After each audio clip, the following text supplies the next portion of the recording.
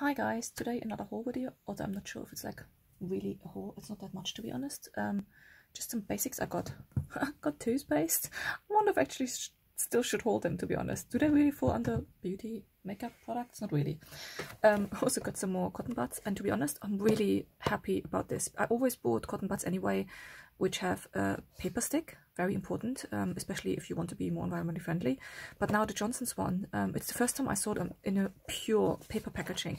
Before they had like paper packaging on the bottom and then like a plastic lid. Now zero plastic on this, which is brilliant, and you still have your cotton buds inside, and yeah, they have a paper stick, so I'm very pleased with this, and it opens and closes fine, so super happy. And yeah, I got some more cotton buds. And then the last two things I got, again, should I really haul this in future? Just let me know.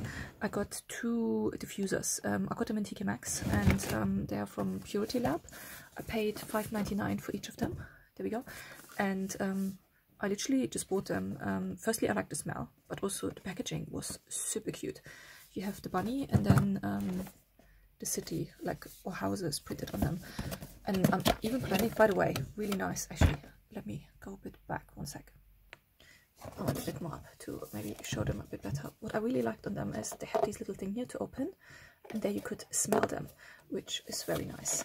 And what I'm planning on doing with these ones, when they're empty, I'm actually planning on refilling them. Just get a refill for them, because the vessels they come in are so pretty. Here are the reed sticks, and then okay, there you have the diffuser bottle. So this is like their 24th Street collection. This is spiced pear and ginger. Here it says Purity Lab. If you don't want to see the logo, you can literally just turn it around, and isn't that pretty? So yeah, I do like candles, but I try to step away a little bit from candles, and I use more reed diffusers because I have small children in the house, and it's just a bit more safe when you have these. The sticks, though, they don't seem to be reed, actually. They seem to be some kind of plasticky material.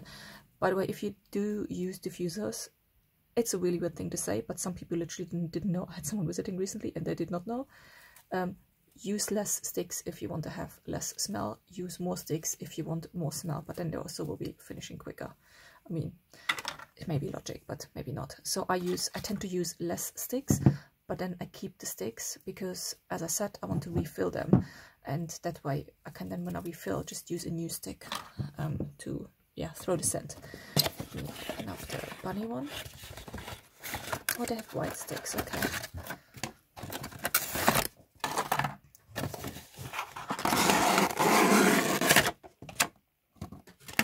So this one is vanilla spice scent. It has quite a strong vanilla smell. Isn't that adorable? Again, actually, you can either have it this side with the bunny visible, or you just turn it around wherever you have it standing, because I usually have mine standing in a windowsill.